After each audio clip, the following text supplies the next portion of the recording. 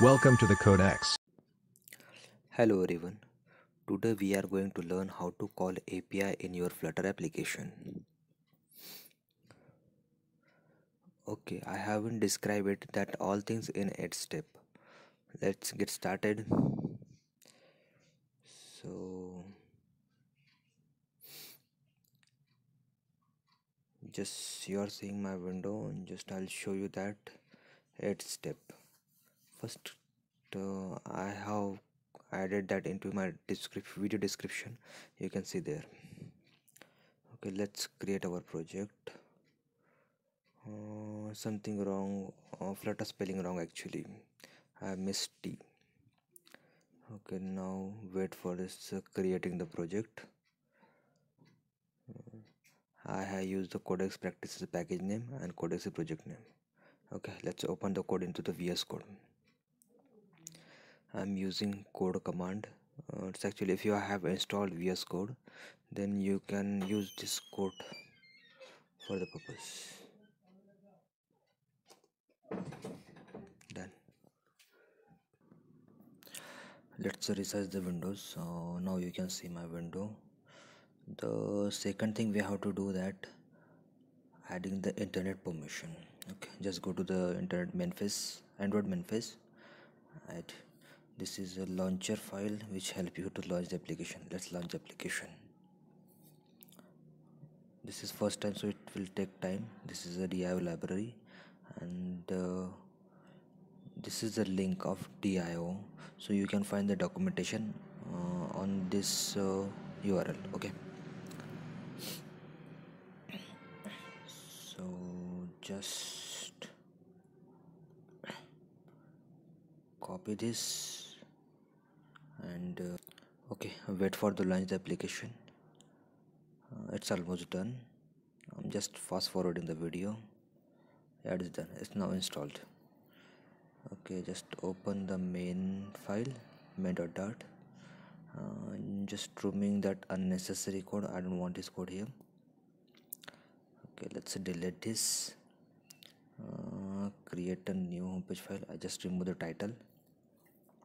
It's up to you how your project is working. That depend on it which file you need to do. We need to create. I'm just creating my home file and creating here a stateless widget. It's importing material.dart and then this is our container. Okay, let's see the page. What's the problem? Okay, in a main dart I'm just importing it. Okay, just by clicking control and space. Okay, let's see that blank screen. So just go and create the scaffold widget and the app bar and the title for the app bar. Just we are giving the text is university list. Okay, done. Okay, now there is app bar showing. Now second thing, I'm creating the body where we have to be represent this list in a listViewBuilder. Okay, second thing what we need, actually we need a model. This should be in the second step or third step. Okay, just you have to create the model. There is a simple way that that url will be help you to create, and this is our API URL. So let's show the URL first and API first. So this and this URL will be help you to create a JSON file. Sorry, your model from JSON. We are giving our model is the user data model, and I'm just copying this all data and pasting it here and just generate the dart. Okay, now you see that I'm copying this and just go back to your project and library, create a folder, models, and new file that university data model. Okay. Okay, that's actually string. Done. So our model is ready. Now go to here This is need a stateful widget. Okay, let's list of university models, and the object is university data model. Okay, university data. It's a blank now. So let's view builder. There is item builder. We are passing index and okay, context and index. Let's create the process where we have write our function. What our function return? First I'm just adding a text data for just sample. So let's test it. Something is error here. Yeah, no, something is missing. Let me check. We have missed scaffold. Nope. Indexing, context, scaffold. Let's find out the error. Okay, listViewBuilder's error is there. Now it's fixed. We missed the one bracket. You can see the data here. This means our listViewBuilder is working. Okay, let's work with our actual data. So I'm just adding item count for the university data, how much data we have, dot then item university data dot length. Okay, let's say we don't have any data. Now I'm just initializing method, which this method will call while the widget is building. Now widget binding dot instance dot add post callback method, which will be called when the widget, our UI is completely ready, our widget is ready.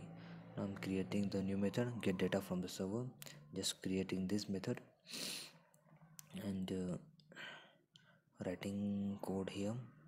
So for saving our time, I'm just opening the documentation. That will help you to do the code faster, because video is already too much lengthy. So I'm just copying this code from try to try. Let's copy, let's paste here. What is await? It's required async before the function and importing dir library. Oh, something quite wrong. We have already forgot to be implement our package. Yes, we have to forgot to add that package into the pubspec.yaml. Let's wait for this. It will take us few moments for the installation, and now you can see in your YAML file the library is added successfully. Let's import this file.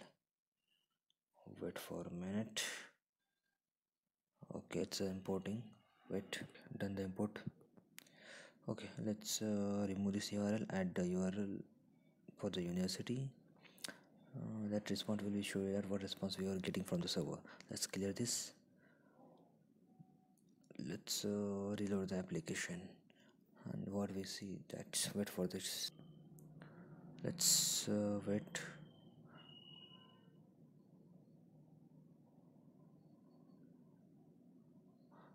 Okay, wait, it's I'm just restarting application, and yes, now you got the data. So just convert the data into the list view. I'm just running the for n element as response, and then first I'm just creating a local variable, that list view. I'm just saying this data equal to a blank. I'm just putting that server data into this model. Okay, add dot university data model dot e. What's wrong? Okay, dot data. Yeah, it's done. And okay, so what I forgot, we forgot that we have to convert that JSON into the model. So there is a method from JSON. Let's get ready. Okay, all data has been synchronized successfully.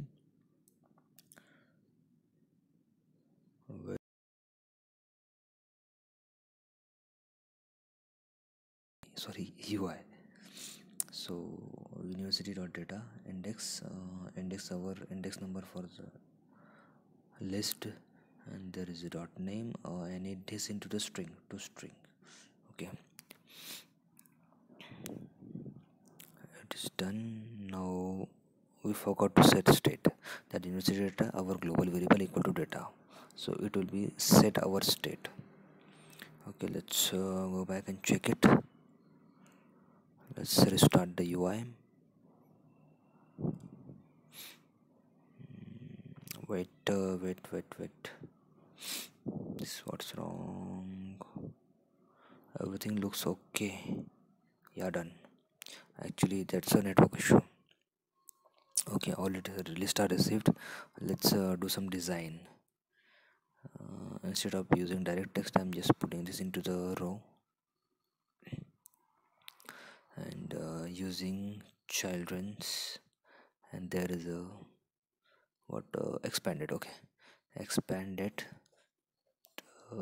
will help you to be make a flexible space in multiple components. Okay, first I'm just adding index +1, so we'll get this serial number for our list. Okay, then I'm just adding some padding here. So okay, yeah, this look good. Then adding second expanded, and we are giving the flex for take more space, and adding the text, and this is a string name of university. We have a website also, so I'm just adding the new column here. So we have a university name above, and the website is a bottom size, down size. Okay, we just making alignment left, so I'm using the cross sides alignment at the start. Done. It's look good, so you can do your design as per your requirement. Now I'm adding the next expanded, giving the flex 3 children, and same as the text widget, and this time I am adding the data here. That was a country, sorry, that is a country. So wow, it's okay, it's done. Text to string, yes. Okay, thanks for watching. Please don't forget to subscribe.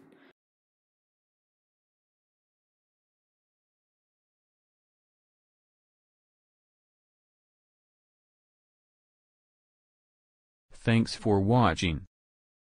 Hit like. And don't forget to subscribe.